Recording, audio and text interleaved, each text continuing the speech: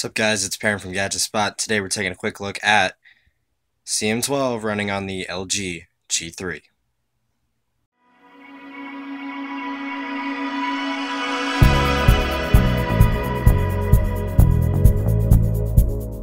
If you follow me on social media, you know that I think the LG G3 hardware is some of the best out there. The software, on the other hand, never my favorite.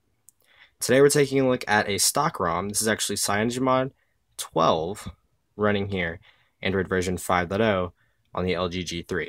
So thanks to a team over at XDA, we now have a working custom ROM running on the AT&T and I believe also the Verizon model of the LG G3. Now yes, the bootloader is still locked, although they've come up with some workarounds, which you can see down in the thread that's linked in the description. So this is stock Lollipop. I'm actually running the Google Experience Launcher right now. I have my stock notifications up here, stock apps. This is entirely stock. It's actually running, like I said, CyanogenMod 12.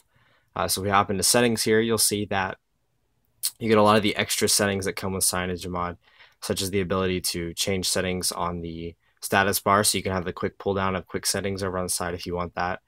And one of my favorite features that they added to this build of CyanogenMod 12 is the ability to double tap to wake, which is something I really would have missed on the stock firmware. So this runs perfectly well. I have no problems with camera, with NFC, with Bluetooth, audio, with phone calls, anything. Works perfectly. The only problem I've run into is the lack of IR remote support. So there's actually no app that I can find on XDA or on the Play Store that will allow me to control my TV using the IR blaster. Other than that, this thing works perfectly. You see that you have the stock app switcher. You also get the clear all apps button, which is not present in AOSP. It's actually only there from CyanogenMod. You see you still get the Google bar at the top. This is stock Android for the most part. There's nothing new here. If you guys have seen any of our stock Android coverage, if you've seen any images from any stock Android device, this is nothing new. I have been testing this out with my Moto 360 as well. Android Wear works perfectly on here.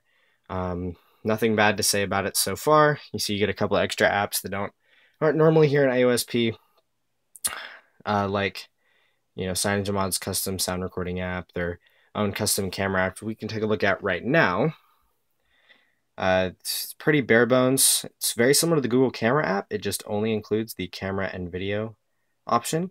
This would still be here if you were to not flash the Google apps for whatever reason. So you have that option if you choose not to go with Google's camera. They have their own version baked in.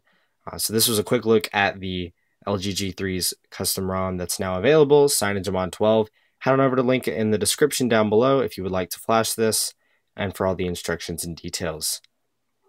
Have a good one, guys.